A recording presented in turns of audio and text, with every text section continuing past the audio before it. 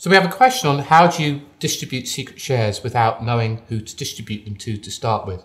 Well, in some sense, you can think of the MPC engine as, for example, being in the cloud, but you don't know exactly which computer is actually going to be doing your computation for you.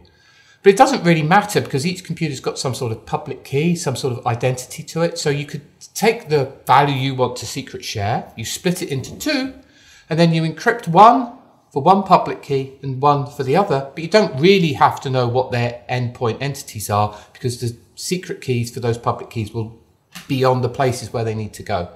Got a question now from a student who wants to know whether they should study classical cryptography before going on to study things like quantum key distribution or what's called quantum cryptography. It's a very good idea to understand classical cryptography first, because by understanding classical cryptography, you actually understand what the security problems are that cryptography tries to solve. One finds that there's lots of people doing work in quantum key distribution who really have no knowledge of what the basic problems in cryptography are. So what happens is they try to solve problems that aren't actually problems.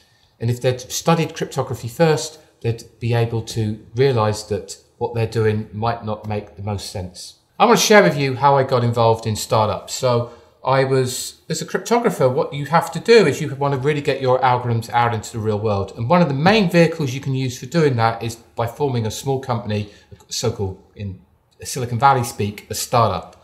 So I'm now a founder of a company called Unbound, which is trying to deploy new ideas in multi-party computation to a wide range of applications. But that's not the first startup I had. The other startup I had was something called Identium, which was in the mid-2000s. We were doing something called identity-based encryption. And that was kind of where I got the startup bug.